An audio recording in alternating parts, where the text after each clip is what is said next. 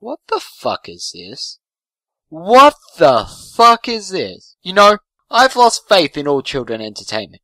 There were 3 people who I thought were my role model as a kid. Jimmy Savile, Rolf Harris, and Bob the Builder. Now all 3 have fucked me. We all know this will be a lofty piece of shit. The team must have been dizzy at the time to muck up this bad. Have they not learnt from Bananas in Pyjamas? B1, B2, be off air! The only clever thing about the design is that when people start having acid trips to forget this traumatic experience, the old Bob will look like the new one.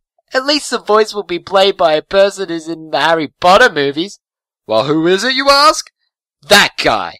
A whole 3-minute screen time in the entire series. Good for you! The development team must have thought, can we fix it? Well, obviously they fucking can't, can they?